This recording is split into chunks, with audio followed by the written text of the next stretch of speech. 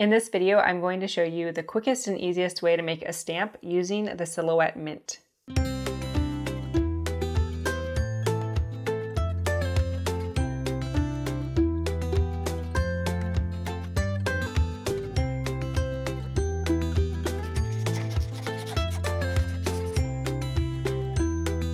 Hey everyone, it's Karley Hall and welcome back to my channel. If you are new here, I'm Karley and I love all things crafting.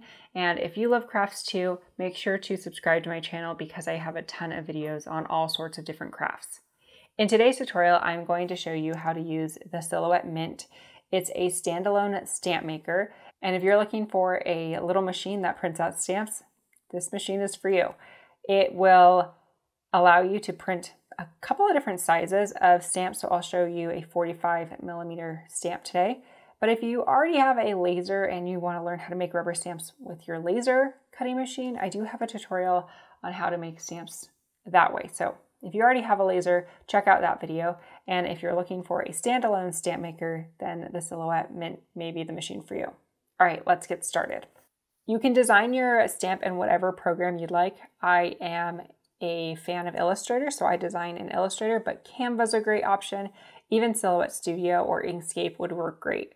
So I found my image in Silhouette Studio, this little book image, and then I just chose a font and added the text "This book belongs to" and the Hall family.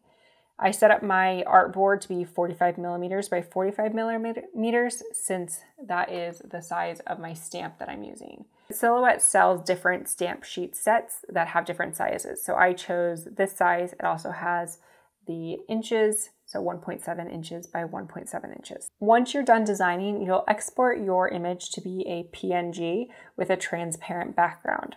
What that looks like in Illustrator, you'll choose File and then Export, Export As, name your project whatever you'd like to call it. And then I'm going to choose a PNG. I want to use the artboard so my art is all centered up. And then I'm going to choose Export. Next, you'll want to ensure your resolution is set to the highest option. So high would be 300 pixels per inch, which is great. And then I want to make sure that my background is set to transparent. And then click OK. Next, we're going to open Mint Studio. If you haven't already downloaded Mint Studio, I'll add a link in the video description where you can find that and download the program to your computer. In Mint Studio, you'll want to choose this stamp icon here to set your stamp size. I'm using a square 45 by 45mm stamp, so I'll choose that one. And then I'm going to choose File and Open and choose my image. My image will come in exactly how I had it designed in Adobe Illustrator since I exported it to an artboard, and it's all centered up. If it's not centered, you can choose your image, and then up at the top, you can choose Object, Align, and then choose Center to Stamp. And that will center your image right onto the stamp. You also have the ability to design a stamp within Mint Studio. It's not as robust as other design programs, but if you want to try to design within Mint Studio, you have that option too. Once you're happy with how your design looks, you can click this little icon here, and that will send it to your Mint machine. To set up your Mint, you'll plug in your power supply, and then you'll also plug in your USB. Power on your Mint, and then you should see your status on your computer showing ready and that it's connected by the USB. So right now you'll see that it is a solid blue light. Once you're ready to send your design, you will choose Send to Mint and it will open this panel here. And your design will automatically be flipped just like this. So you don't need to mirror your design or anything like that. And the light on your Mint machine will be illuminated with a solid blue. Once you hit the Start Mint button, it will initialize and say Insert 45 by 45 stamp or whatever size you're using.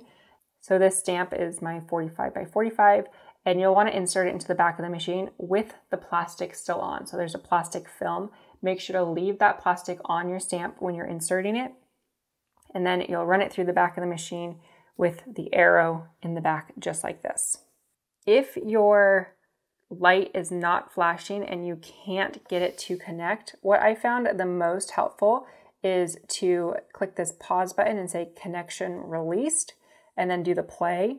and it will kind of recycle and refresh your mint. Then click the Start Mint again, and it will initialize, and hopefully it will get out of that cycle where it was stuck and will give you the option to insert your media.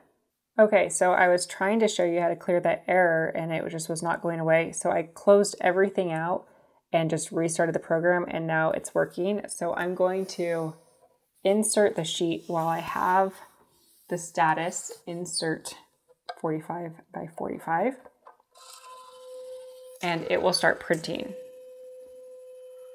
So if you're getting an error where it's just getting stuck on initializing, while your mint is plugged in and powered on, I would, instead of hard resetting the machine, I would close down your program, make sure to save your project, and then reopen it so that you can have that little messaging pop up that says insert the proper sheet size.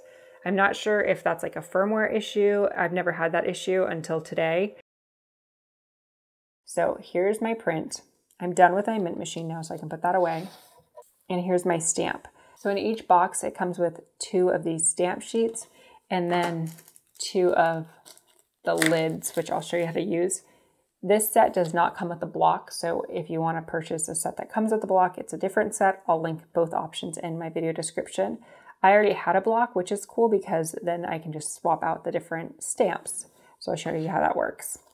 We'll open up the stamp, just bend this right here and peel off your stamp and peel away the plastic. So there's my stamp. And then the lid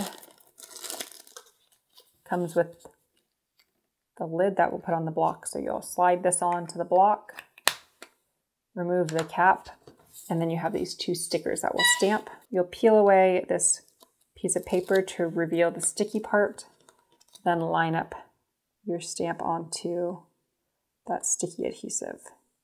We'll grab 2 sheets of paper, and then for the colors of your stamp, this isn't a traditional stamp where you would take your rubber stamp and dip it into an ink pad.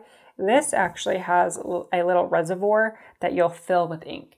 So I'm going to be boring and fill my entire stamp with black because I want my full stamp to be black.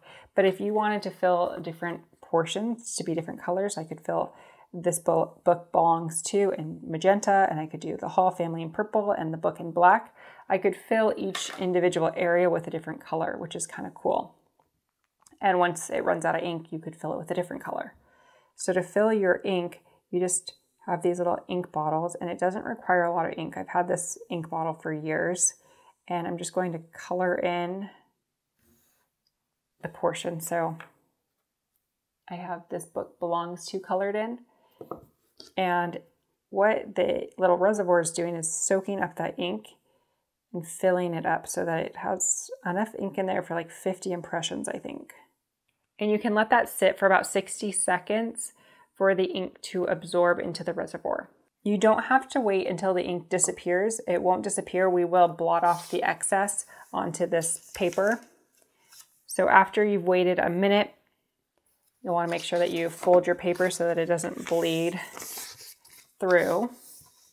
And then with the ink all bubbly like that, you'll take it and press it down onto your sheet of paper to blot off the excess. And as you're pushing them down, you'll start getting better and better impressions.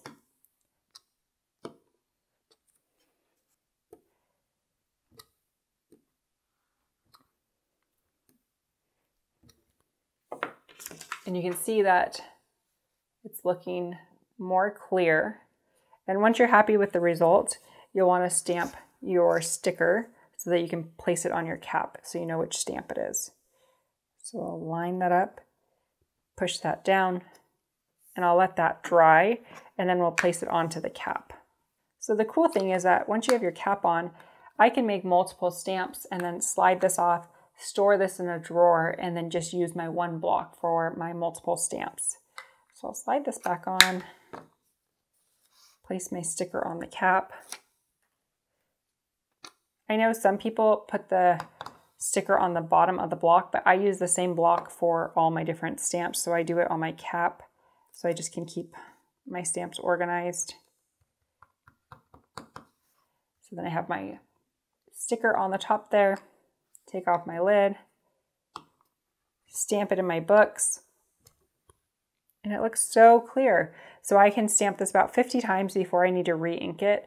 And like I said, you can re-ink it with a different color if you want. And then when you're storing them in your craft room, wherever you're storing them, you can just have that single block and a whole bunch of different options for your caps. So that's it. That's how you make a stamp in just a few minutes using the Silhouette Mint machine. Even with that initializing issue that I tried to create for you so that we could solve it together, it still only took a couple of minutes. So if you're running into that issue, make sure to just hard reset your Mint Studio, and hopefully that will flush out the issue and you'll be able to print your stamps in minutes. So if you need help with your Silhouette Mint or you need links, everything will be in the video description.